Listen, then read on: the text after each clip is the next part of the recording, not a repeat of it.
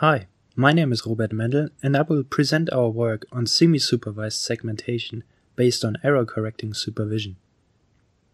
Semantic segmentation is the task of classifying each pixel in a given image and is an important part of computer vision.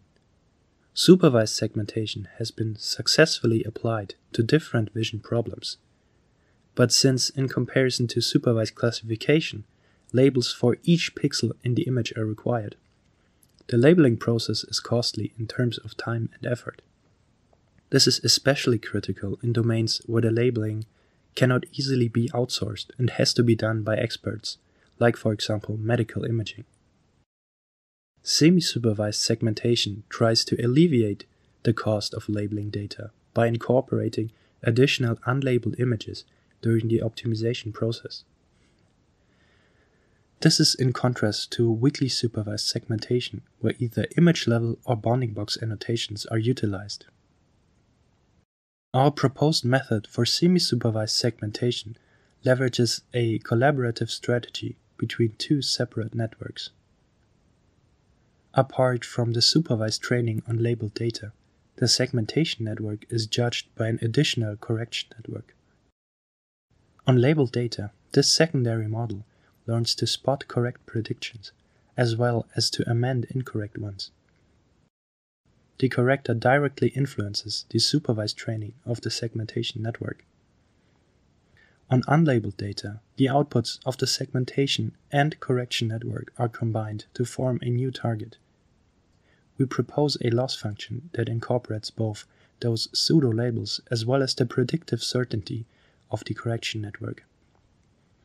The correction network is trained with two types of input data: the pairs of image ground truth, as well as image and its corresponding segmentation act as inputs for the corrector. We generate the required targets by comparing the segmentation with the ground truth and assigning a new label to all regions that were predicted accurately. For all incorrect predictions, the labels are set to the ground truth. As mentioned earlier, the corrector is also trained on the image ground truth pairs. And as per definition, the ground truth matches the image, so the corresponding targets are exclusively filled with the added class. These specific targets result in very unbalanced label distributions. A possible result could be the corrector always predicting the additional class unrelated to the input, since on average this would result to highly accurate predictions. To circumvent this case, we apply a weighted loss function to amplify the contribution of the loss on the original labels. Apart from a standard supervised objective, the segmentation network is constrained to produce outputs the corrector interprets as accurate. This interaction between both models signifies their collaborative relationship. With improving segmentation quality, the targets for the correction network approach those the segmentation network is constrained on, so the goals of both models align. On unlabeled data, the outputs of the segmentation and correction networks are combined.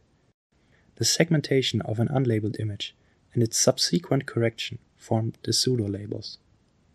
To update the segmentation network, we propose a weighted loss function that incorporates the certainty of the corrector in its prediction.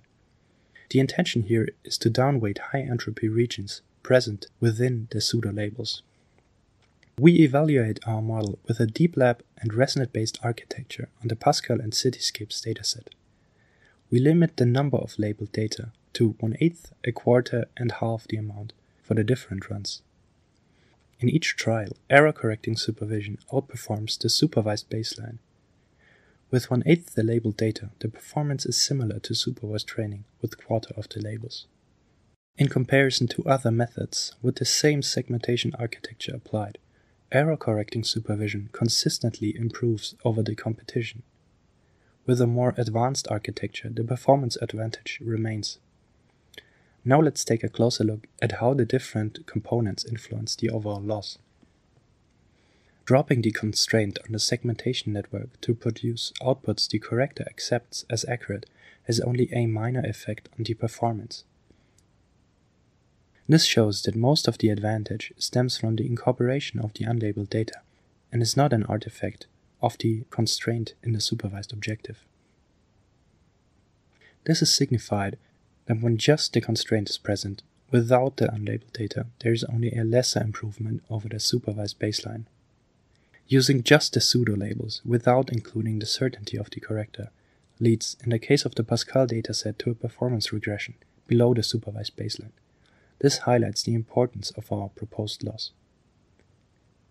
To gain more understanding of why error-correcting supervision is effective, we evaluate the Spearman correlation between the correction network accepting the output as accurate and the actual truth on the labeled as well as unlabeled data.